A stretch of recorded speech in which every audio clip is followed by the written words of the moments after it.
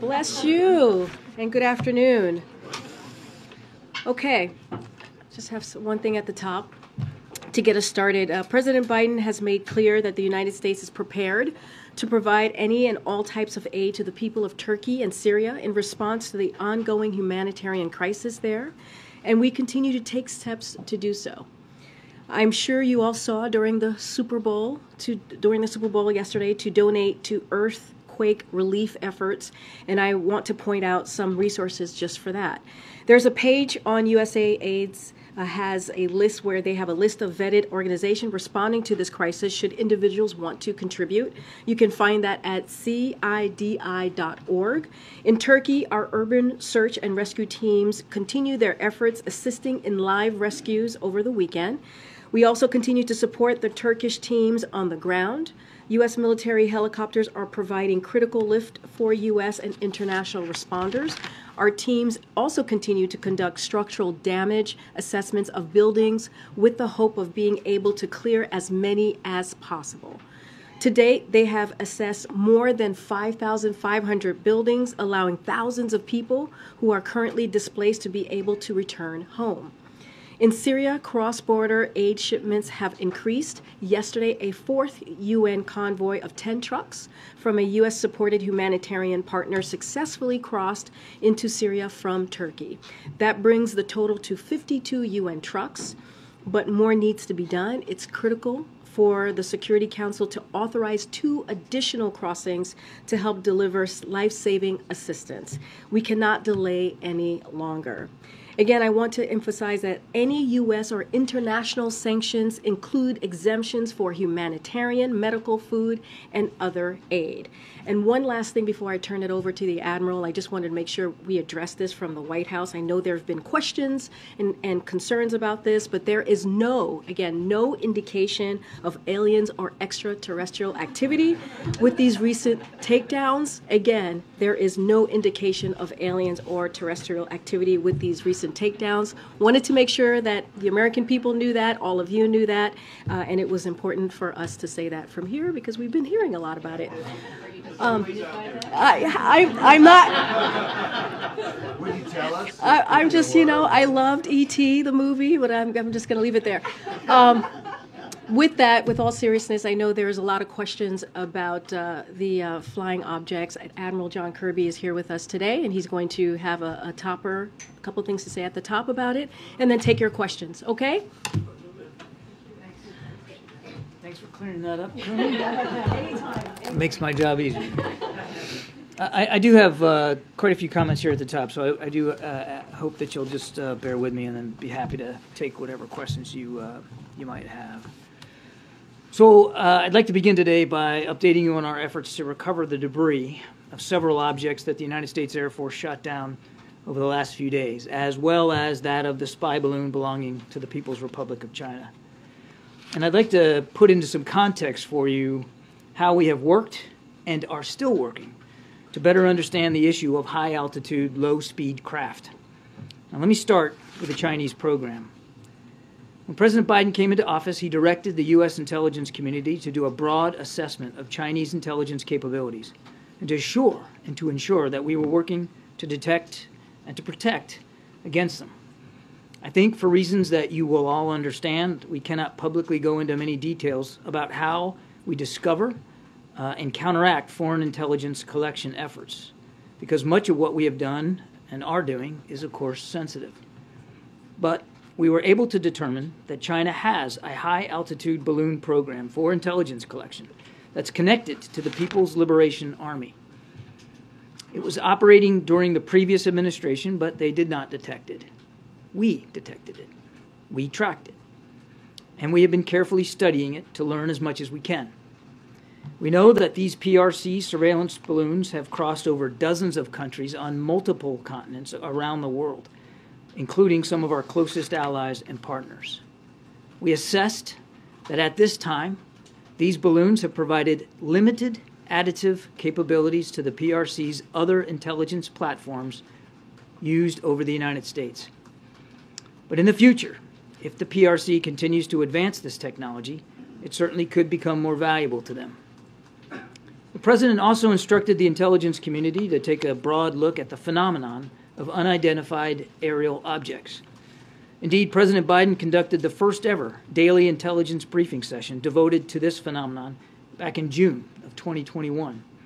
He was briefed that this is not just an issue for the United States, but one for the rest of the world. And as I said, our friends and our partners are dealing with this as well. We worked on a bipartisan basis to stand up an office at the Pentagon to study this in partnership with the intelligence community, academic institutions, and the private sector. These unidentified aerial phenomena have been reported for many years without explanation or deep examination by the government. President Biden has changed all that. We are finally trying to understand them better. Now, in light of the Chinese balloon program and this recent incursion into our airspace, the United States and Canada, through NORAD, have been more closely scrutinizing that airspace, including enhancing our radar capabilities, which, as the commander of NORTHCOM and NORAD, General Van Herk, said just last night, may at least partially explain the increase in the objects that have been detected. Slow-moving objects at high altitude with a small radar cross-section are difficult to detect on radar. Even objects the size of the Chinese spy balloon, which had a payload the size of roughly 3 school buses, were not picked up by previous administrations or other countries. We also know that a range of entities, including countries, companies, research, and academic organizations, operate objects at these altitudes for purposes that are not nefarious at all, including scientific research. That said, because we have not yet been able to definitively assess what these most recent objects are, we acted out of an abundance of caution to protect the security, our interest, and flight safety. In Saturday's case, we acted in consultation with the Canadian government, the President speaking personally with Prime Minister Trudeau. The spy balloon was, of course, different because we knew precisely where that was. As we have said, we do not assess that these most recent objects posed any direct threat to people on the ground, and we are laser focused on confirming their nature and purpose, including through intensive efforts to collect debris in the remote locations where they have fallen. In each instance, we have followed the same basic course. We assessed whether they posed any kinetic threat to people on the ground. They did not. We assessed whether they were sending any communication signals. We detected none. We looked to see whether they were maneuvering or had any propulsion capabilities. We saw no signs of that. And we made sure to determine whether or not they were manned. They were not. We did, however, assess that their altitudes were considerably lower than the Chinese high-altitude balloon and did pose a threat to civilians. I kind of covered that in the opening statement. Two real reasons here. First, there was a very real potential risk to civilian air traffic. The one shot down on yesterday, was about 20,000 feet, and the two shot down Friday and Saturday were at about 40,000 feet. And as you know, transcontinental air traffic is roughly around 30,000 feet. It depends, of course, on weather.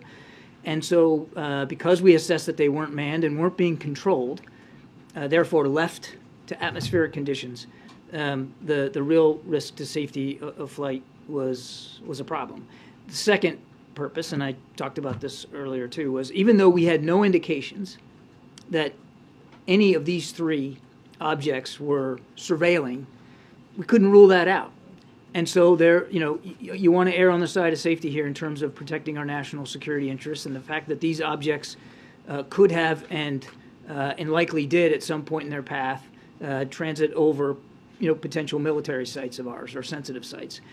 So again, out of an abundance of caution for those two reasons, the president, with the recommendation of his military leaders, directed them to be taken down.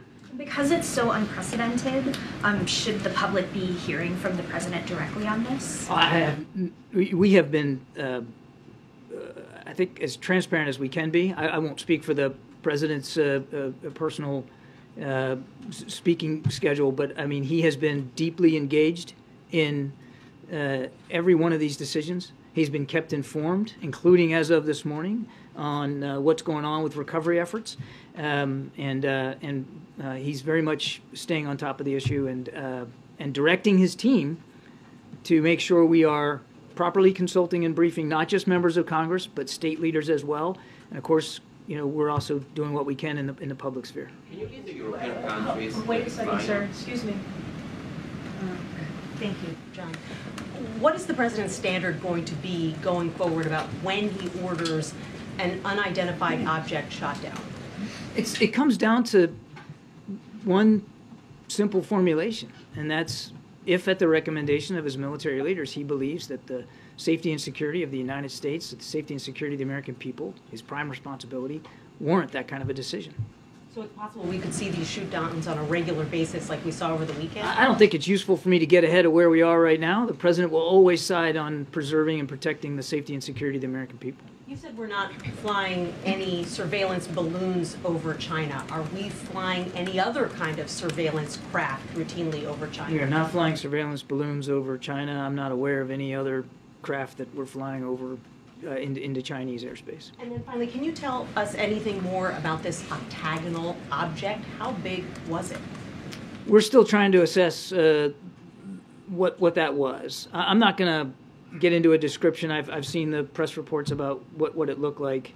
I think we all need to be humble here in terms of what our ability is to positively identify stuff from fighter aircraft that are going several hundred miles an hour past, essentially, in terms of relative motion, a stationary object that was not very big. So we don't know what this exactly looked like, and again, we're still not sure exactly what the purpose of it was or who owned it. But we hope to be able to find out more once we can recover the debris from that one and from the other two as well. Just a few minutes ago, Prime Minister Trudeau said that there's some sort of pattern to the objects over the last few days. Is that something you could elaborate on, what sort of pattern the White House is seeing? I'm not familiar with the Prime Minister's comments, so I don't know if I should take a swing at that. I would just tell you that, going back to what I said before, these objects were not being maneuvered. They did not appear to have any self-propulsion. So the likely hypothesis is that they were being moved by the prevailing winds. And maybe perhaps that's what the Prime Minister is talking about. I don't want to speak for him, but certainly as the prevailing winds, particularly at that altitude, go west to east across the North American airspace, I mean, there was a general common movement in that regard. You spoke at the top about kind of reassessing radar given what happened with the initial balloon. Can you give us a sense Can we expect, should we assume that this is the regular number of these objects over the United States, that they've always been there and they just haven't been looked at the same way? Or is there any reason to expect that this is more than usual that are flying over? So two thoughts there. I mean, I think we can all get our heads around the fact that there are sometimes things floating at high altitudes for various purposes. As I said, scientific research, weather balloons, all manner of innocuous craft can be aloft at high altitudes. I don't think that that's necessarily unusual here. It's difficult for me to say exactly what you can expect going forward. One of the reasons that we think we're seeing more is because we're looking for more. As you heard General Van Herk mention last night, they have modified the filters and the gains, as we call it, of the radar capabilities to look more discreetly at high altitude, small radar cross section, and low speed objects. And so if you do that, anybody that's operated a radar will know you can set the parameters, and if you set the parameters in such a way that to look for a certain something, it's more likely that you're going to find a certain something. Given all you've discussed here and the actions the administration is taking and what people have learned, Chinese spy balloon this year and previous years, these unidentified objects that we shoot down, they might have a question. When it comes to these higher altitudes, are America's borders secure? The president takes, as I said earlier, he takes our national security extremely seriously. He has no higher responsibility than the safety and security of the American people. And I don't think you need to look any further, quite frankly, than the decisions he's made in just the last week to 10 days to evidence that. But it feels like he's plugging holes, like these are vulnerabilities that we are discovering in real time. You're making an assumption there that I don't know that the analysis will actually bear out.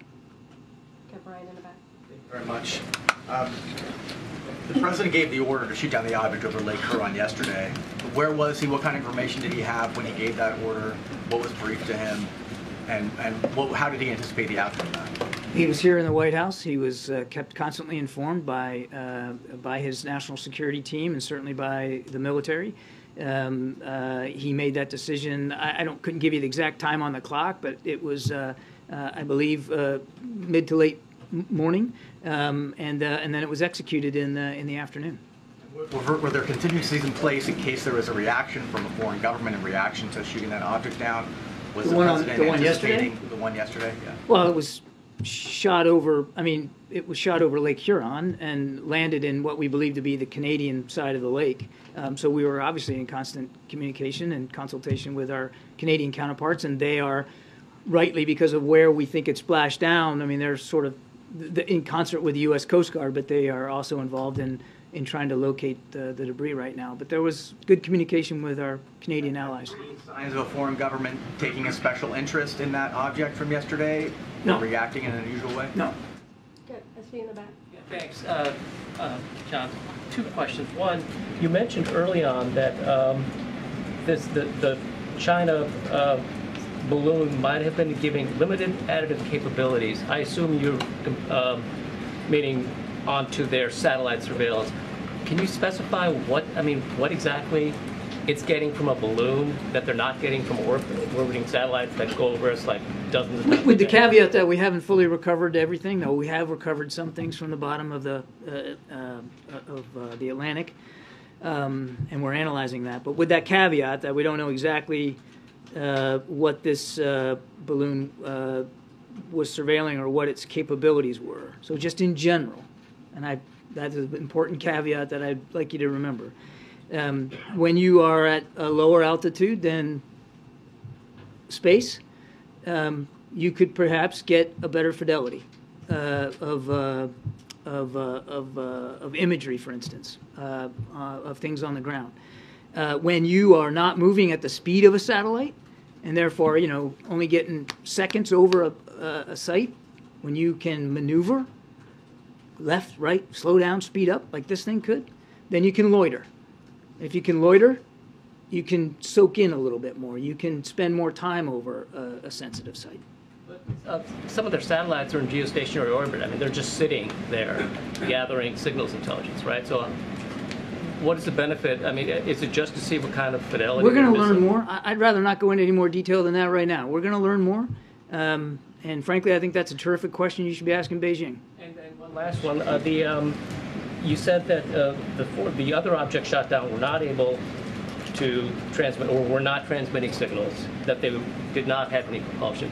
Did the China balloon, did that have any, was it emitting signals back?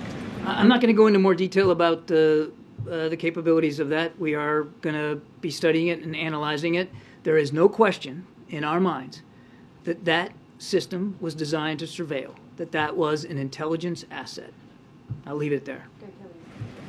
Has there been any outreach from anywhere in the administration to the kinds of companies that produce weather balloons or other craft that would fit these descriptions that might be from the commercial or corporate world to say, is this yours, or any kind of outreach? Or have you been hearing from anyone who might say, we have ours, they're in this area? Is any of that going on now? I don't know of any conversations right now, Kelly, but one of the reasons why the President directed Mr. Sullivan to put together an interagency effort is to take a long look at that and try to learn a little bit better about who is up at that altitude doing what for completely legitimate purposes. I think we all recognize we need to probably have a better sight picture on that, and that's why the President wants this interagency effort to take a look. And what kind of intelligence might be happening in terms of the diplomacy that's going on or whatever, if these are state-owned objects? I'm not sure I understand what you mean. Is there a network of conversations that might be happening where someone might be able to say, based on this octagonal description, that, hey, that sounds like the so-and-so? I mean, is there some conversations that are happening that might be able to give us some descriptions? I mean, the short answer to your question is yes, and I talked about that in my opening statement. The President also directed Secretary Blinken, Secretary Austin, Director Haynes to have these kinds of conversations with our allies and partners around the world, to share with them what we're learning, but also to get their perspectives. The Chinese were quick to say it's ours, but it was for commercial purposes. Yeah, again, we're going to have those kinds of conversations with our allies and partners to see what kind of experiences that they have had, what we can learn from them, what perhaps they can learn from us. And are we still with object, or can we call them balloons? Still with object. And just to follow up on Kelly's question, and I won't mess that up today. On the corporate angle, is there any expectation that this is going to affect the executive order on surveilling the U.S. companies and what they're doing in China and their I know of no operations such there? change to that executive order. Okay, and then is there, and you said a moment ago that there's no knowledge of a U.S. balloon or other craft over Chinese territory, just being cognizant of the fact that China has a different definition of what their territory is than the United States. Is there any U.S. surveillance aircraft over Taiwan, over the South China Sea that would fit into that? There is no U.S. surveillance aircraft over Chinese in Chinese airspace. Okay, even Chinese claimed airspace. There is no U.S. surveillance aircraft in Chinese airspace. Okay, and then just finally, is there any new formal approach that's being developed as far as how you're going to deal with these things on a systematic basis going forward? Is there a well, review? again, that's exactly what the President wants Mr. Sullivan to run as a process, an interagency process, to help us, as I said in my opening statement, get around the policy implications here, and whether or not there needs to be any policy changes going forward. Thanks, Sean. No precedent for U.S. fighters taking down objects over U.S. territory, as far as I'm aware of. I guess my question is, you talked about the tweak in the radar systems. Yeah. Has there been a tweak in the threshold for the Pentagon presenting to the President signing off on military action related to anything over our airspace? I'm not sure I'm following what you mean. In the wake of the Chinese spy balloon, yeah, the radars were tweaked, which is why you think you're seeing some of these things. Right. Has the decision about, or has the threshold for the use of fighters to take down objects also been tweaked? Has it been lowered? Has it been changed? We've never seen this before. All of a sudden we've seen three actually, days. I'm sorry I didn't understand it at first. No, I mean, and you heard General Van Herk talk about this last night. He's using established protocols to engage craft in the air, aircraft in the air, that can be legitimately brought down. And as he said last night, the best way to do that, certainly in a timely and efficient, effective way, was through fighter aircraft and through these Sidewinder air-to-air missiles.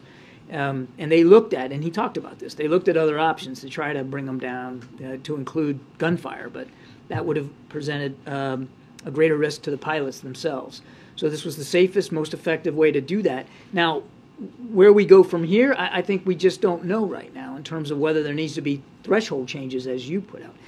I think it's important to just take a step back here, and remember what the president did was ordered these actions with the safety and security of the American people foremost in his mind, and there were very good reasons to do it. The military then, once given an order, determines how they're going to execute that order. General Van Herk decided that the best way to do this was with Sidewinder missiles and fighter aircraft. And just to put a sharper point on it, this isn't reactive to the Chinese spy balloon in the sense of there was political pressure, and so we are going to act quickly to take down any objects over our airspace because of the pressure that came from, say, Republic. These were decisions based purely and simply on what was in the best interest of the American people. Thanks, John. John, does the U.S. government have video or imagery of these latest intercepts, and will you guys be releasing it? You'd have to talk to DOD about that, Jackie. I don't know what kind of imagery might exist, and they'd be one to talk about whether they're releasable or not. Obviously, certainly with respect to the spy balloon, we want to make sure that we are gleaning what we can from this imagery, so that we can answer your questions better. And so to what degree there is or will or will not be public release, I do want to stress that we're going to want to make sure that we have had a chance to analyze that imagery for ourselves as much as possible. Following up on Phil's question, I guess what we're trying to discern is, you said earlier, we're looking for these more, so we're finding more. And so I said that could be one reason why we're finding more. Could be one reason, but what we're getting at is, why are we all of a sudden shooting them down? And to add to that, the NORAD commander, for instance, said that when the first spy balloon was crossing over American and then Canadian airspace, one of the reasons that he couldn't take action was because his assessment was that it didn't pose a military threat or have hostile intent, and so he couldn't take action there. It seems like maybe that protocol has changed, or his ability to make that call where there is not an imminent threat militarily or physically might have changed. So can you explain to us what changed? Why are we shooting them down all of a sudden? I kind of feel like I took care of that in my opening statement, but I'm happy to revisit it. I mean, really two reasons here. And these are certainly in both cases, they're different. I mean, I think we need to separate the Chinese spy balloon. We knew what it was. We knew where it was going. We knew what it was trying to do. And by not taking it down, I mean, that was also a huge payload. Like I said, the size of 3 school buses. So really the option of shooting that down over land wasn't a legitimate option, because somebody really could have gotten hurt. And we used the time available to us, knowing what this thing was all about. We used that time to study it, to learn from it, to collect on it, then taking it down at the earliest opportunity in the water. And we have retrieved some of that debris off the bottom, and we're studying that. Hang on a second, I'll be right there. So let's separate that from these other 3.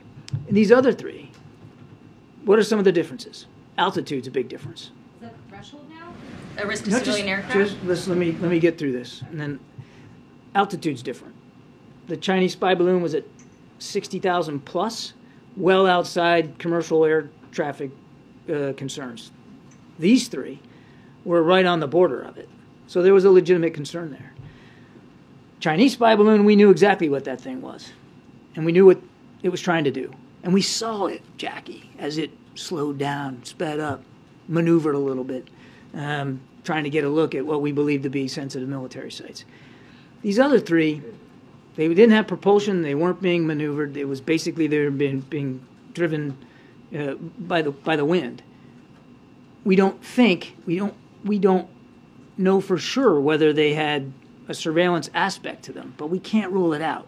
So there was enough uncertainty there that, again, out of an abundance of caution, doing the prudent thing, the president directed that they get taken down. And I get where you're going. Is this the standard going forward? And we're gonna dive into this. We're gonna learn from these three events. We're gonna continue to study what happened. We're gonna have an interagency effort that helps us get around the policy implications here, and we'll see where this goes. But bottom line for President Biden is, you got to do the right thing for the American people, for our safety and security. Is it strange that no one's claimed these yet as theirs? I can't say whether that's strange or not, since we're sort of in uncharted territory here, no pun intended. But we don't know, and I suspect that. Go ahead. I'm basically done. Okay. I'm basically done. Sir, what's your name, sir? Bo from CBS. Okay. Has the payload been recovered from South Carolina yet? The large so-called payload that's...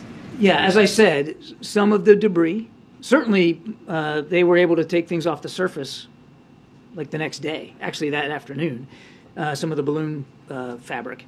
And in the days since, they have been able to recover some, not all, of the payload that sank to the bottom of the Atlantic. It's in about 45 feet of water. Weather conditions are pretty tough off the coast right now. Like today, for instance, they have not been able to get into the water and dive on it. But over the course of the weekend, they were able to raise some of the debris, including some of the electronics and some of the structure. Do you have an expectation of when all that payload is going to be collected? I don't. I wish if I could tell you that, I'd be a very wealthy man. I mean, it could take a long time, given the sea state and weather conditions and the degree to which we have to protect the safety of the divers. And one last question. You said you were unsure of the surveillance capabilities of these latest objects. Last week we were told several times that every precaution was taken to ensure that the sensitive installations were covered. We don't know exactly what you all did, but has there been a Nor are you going to find out. Well, has there been a posture change nationwide regarding all of these sensitive sites? If you're proactively, let me just put a fork in this. If the implication is that there's some sort of blanket now security policy for every base on the continental United States, the answer is no.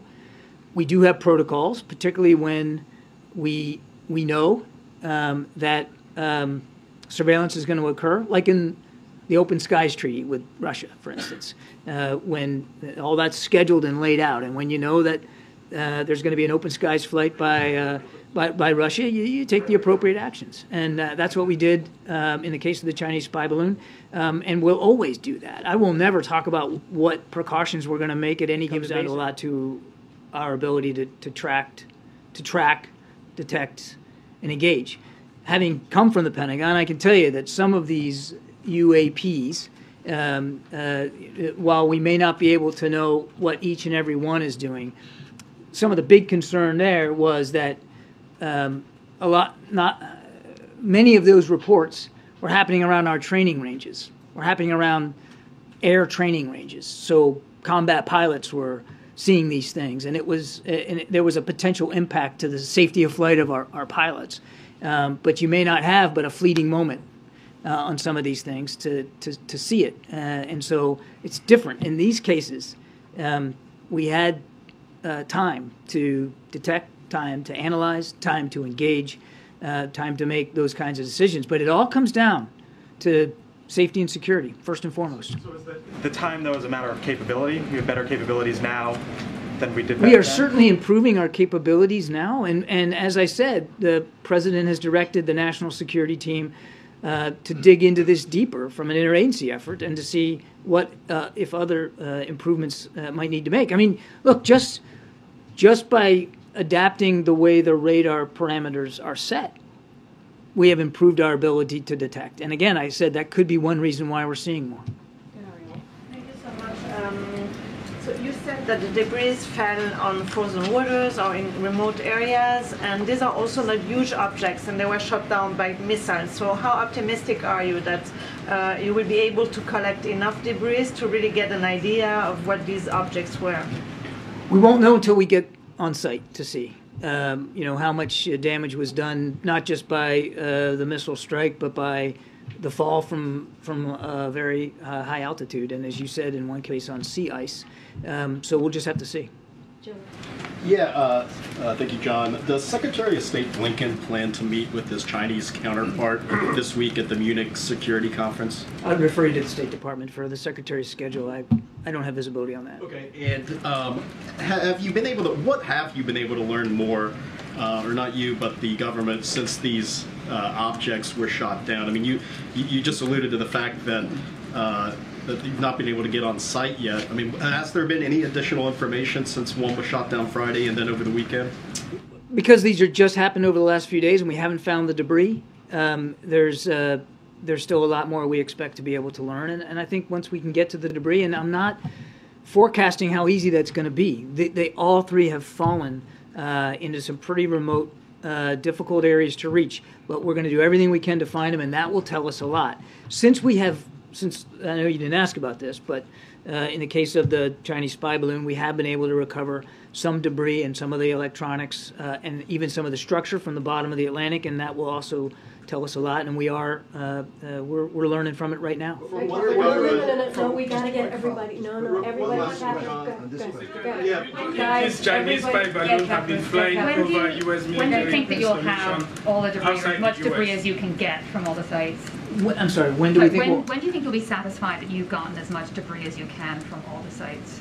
I wish I could give you a date certain on the calendar. I can't do that. We're working to surveil them right now. In fact, there's an AVP-3 that's flying over the site in Alaska. The Canadians are in charge, obviously, of the one in the Yukon, and now the Coast Guard is in Lake Huron working with the Canadian Coast Guard to do the same thing there. So we're working this as hard as we can, and we will keep you informed as we learn more. As I'm telling today, divers in the water over the weekend. We have recovered debris off the coast of South Carolina. We'll keep you informed. Will you brief Congress this week?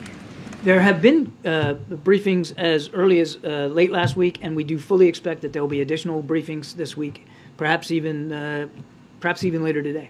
We're running out of time, Just on Beijing's response, they've been very harsh. They said the first balloon was an accident and the last 3 objects were not theirs. How do you respond to that? Has the White House had conversations with Beijing about this, and can you share a little bit about that? We know the first one was Chinese. They admitted it. They claimed it was a weather balloon. We know it's not. These 3, we don't have attribution for right now. We don't know who owns them. So I'm not going to take anybody's word at face value here until we can get a chance to take a look at them. Are we in touch with the Chinese? We have an embassy in Beijing. We maintain routine diplomatic conversations, and we have had over that spy balloon incident. We did have private discussions with senior Chinese leaders. Thanks. Thanks, Admiral. I know you just said that, are you in touch with the Chinese? Is there any effort to arrange a call with President Xi at all? I'm not aware of any plans for that. If I could just ask a question on Israel. Does the President plan to speak with PM Netanyahu about the moves his government is making to try to weaken the Israel judiciary? I have no calls or conversations to read out, but we are deeply concerned by some of the moves here with respect to settlements. The Moldovan president just recently has said that there was a Russian plot to sort of overthrow her government and break Moldova's path to Europe. It was something that President Zelensky himself had also warned about. What is the U.S.'s assessment of this possible plot, and more broadly, what is the concern about Russia's attempts to sort of influence these pro-European governments in the region, even though it's right now focused on Ukraine, about other countries in the region? So what I'll say about that is deeply concerning reports, certainly not outside the bounds of Russian behavior. And we absolutely stand with the Moldovan government and the Moldovan people. You have no confirmation from the U.S. side of intel? I know of no independent confirmation, but we're certainly not questioning the capacity, the will of the Russians and Mr. Putin to try to do that. It's perfectly right, a page right out of his playbook. Yes. I was going to ask you a question. Just one quick question. I have to Have you get to established whether everybody. these are lighter than air or heavier than air? We have not. Okay, but we have to get to everyone, okay? You already had a question. Go ahead. All three shoot-downs in the U.S. occurred offshore, but the one in Canada occurred over land. So is it effective U.S. policy to not shoot down these objects over land for safety concerns? I wouldn't read into this some kind of policy decision. We will always, in deciding whether something should be taken down or not, consider the impact on the ground. When the Chinese balloon came down, the Chinese Foreign Ministry indicated that they would respond in a way that they were prepared to. If it turns out that the other objects are also Chinese in origin, is there a menu of options prepared to the president for how we would react? Terrific hypothetical. We're just not there yet. Yeah, so more like it's a relationship issue. You have the Chinese spy airship that went through. You've got China buying more oil from Russia. You've got China, opening up cases in the U.S. trying to steal U.S. technology from universities. President Xi is going to be meeting with the Iranian president. At what point do you review a big review of the U.S. relationship with China? And at what point does the president ask for a call from President Xi? Again, I don't have a call to talk about today. Let me just, again, level set here, and I know I'm running close on time, but sorry. No, it's not your fault. But the president met with President Xi at Bali at the G20. The whole purpose of that discussion was to move this relationship forward in a better way. Most consequential bilateral relationship in the world, the president knows that. And he wanted to move that relationship forward in a better way. And Secretary Blinken was dang near wheels up, trying to head to Beijing to have those kinds of conversations, to get some of these communication vehicles and venues back on track, whether it's climate change or military to military. We were willing to do that. We were looking forward to doing that. And then the Chinese decided to fly a surveillance balloon over the continental United States, and it wouldn't be inappropriate to have that meeting. When are those discussions going to get back on the calendar? I couldn't tell you. As Secretary Blinken has said, it'll happen at the appropriate time. Now is not that time. It doesn't mean, and people shouldn't take away from this, that all communication has been severed between the United States and China, that Beijing and Washington aren't talking. We still have an embassy there. We still have an ability through Secretary Blinken's good offices to communicate with senior Chinese leaders. Unfortunately, the Chinese military is not interested in talking to Secretary of Defense Austin, but there are still ways to communicate. And the president would tell you that now's exactly the time to at least preserve some of those lines of communication so that we can avoid miscalculation. Set back the relationship. What's that? Has this list of things set back the relationship? It has certainly not helped us move forward in the way that we wanted to move. All right, last question in the back, and that's going to be the last question for the briefing. No, sir. No, sir. No, it's right here. James, okay. Me? Oh, thank you. Last Friday, you answered my question about President Biden's message during his trip to Poland. But I'm wondering why he specifically chosen Poland for this trip, since so many countries are helping Ukraine, and he visited Poland 11 months ago. The president's really looking forward to this trip. Certainly not lost, I'm sure, on any of you that it's timed around what sadly is going to be a year of war in Ukraine. Poland has been a strident ally, a tremendous supporter of Ukraine, and a generous host, not only to American troops, but millions of Ukrainian refugees who have fled there in safety. The Poles are, pardon the pun, but they're punching well above their weight, and we very much appreciate all the support. The president wants to thank President Duda in person. He wants to thank the Polish people in person. He wants to make broader points about how it's important for the kind of courage and unity we're seeing out of Poland and so many NATO allies continues sadly into what will now be a second year of war. James, you have the last question. Okay, James, thank you very much. We actually have to end the briefing. Thank you, Karine, and thank you, Admiral. Naturally, I have two questions. One on the unexplained aerial phenomena, and the second will be on the Russia-Ukraine war. My understanding is that the top officials of the Pentagon, when asked explicitly if they were ruling out any kind of extraterrestrial presence, said they weren't ruling anything out, and yet at the beginning of today's briefing, albeit with her usual winning smile, Ms. Jean-Pierre seemed to rule out any extraterrestrial activity. I don't think the American people need to worry about aliens with respect to these craft. Period. I don't think there's any more that needs to be said there. On the Russia-Ukraine war, as we approach the anniversary, in the days immediately after the commencement of the conflict, we heard from senior U.S. officials such as the CIA director in congressional testimony that President Putin had been observed by U.S. officials to have constricted his decision-making circle during the pandemic, that he was making erratic decisions, and these were seen to have played out in what happened on the battlefield. As we approach this year anniversary, what do we observe about President Putin's decision-making now, the caliber of his decision-making, and also his grip on power in his own country? Has any of that changed over the course of the year?